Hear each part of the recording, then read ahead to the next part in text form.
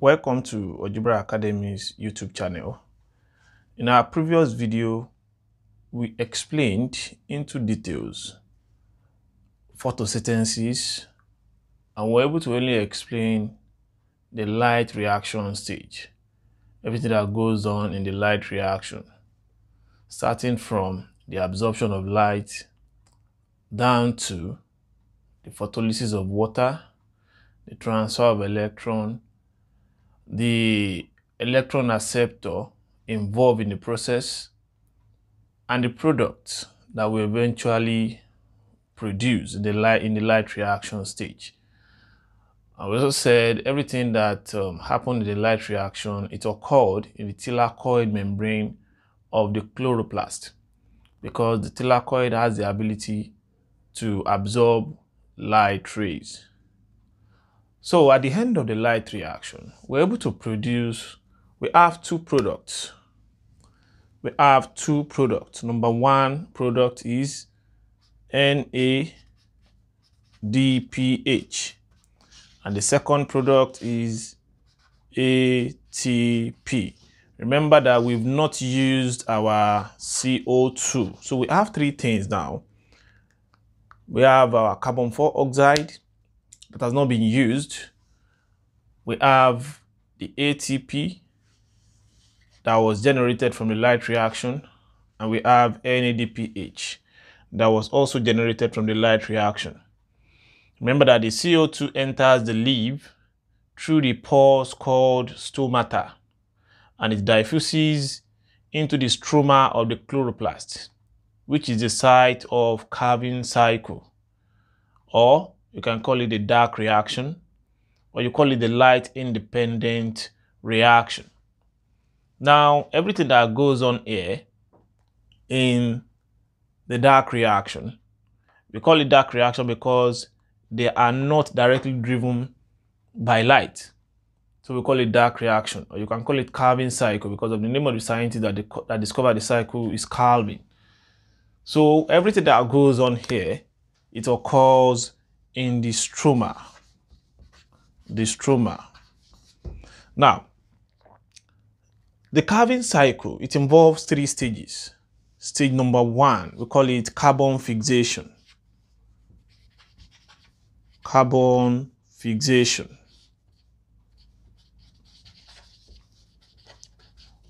While the second stage involves carbon reduction. While the third stage involves carbon regeneration. Carbon regeneration. Now, let's take it one after the other. The first stage, where we have carbon fixation. The carbon fixation step, as the name implies, it means we want to fix carbon with something. In the stroma, we already have a 5-carbon sugar present in the stroma, which is ribulose 1,5-biphosphate. But we can just write it as RUBP because of space. This RUBP means ribulose 1,5-biphosphate. Ribulose 1,5-biphosphate. That is your RUBP. So we'll fix RUBP with our carbon dioxide. So the first thing that we'll make use of in the dark reaction is CO2. This plus CO2, we generate a 6-carbon compound.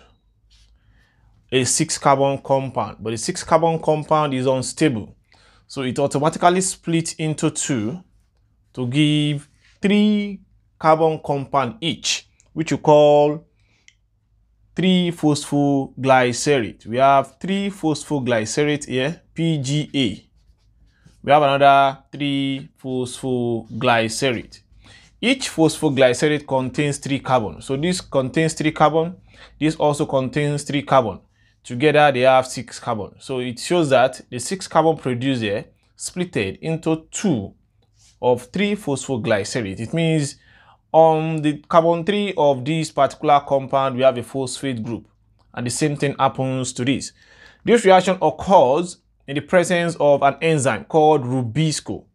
So the first reaction, which is carbon fixation, it occurs in the presence of an enzyme called Rubisco. Rubisco means ribulose 1,5-biphosphate carboxylase oxygenase. Ribulose 1,5-biphosphate carboxylase oxygenase. Let me just write it here. Ribulose 1,5-biphosphate carboxylase oxygenase.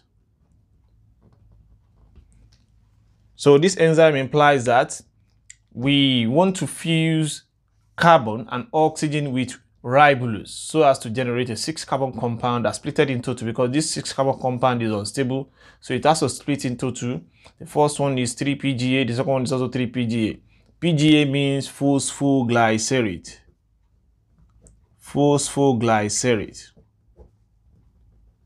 And the same thing for the other one too. Now that is what happens in the first stage, which is carbon fixation. And as a matter of fact, Rubisco is the most abundant enzyme on earth, because the number of plants that undergoes photosynthesis, they are much more than other living things. So it goes on and goes on until life ceases in those plants. So the number of Rubisco being used every time is more than the number of any other enzyme being utilized. So Rubisco is therefore the most abundant enzyme on earth. Now, the second stage now, where we have carbon reduction. As the name implies, carbon reduction. What goes on here is that we want to use ATP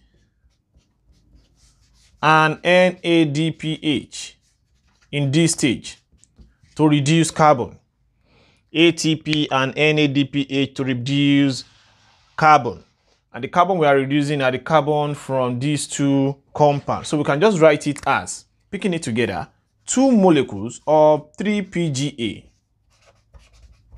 2 molecules of 3-PGA plus, we have to phosphorylate this compound first before we reduce it with NADPH.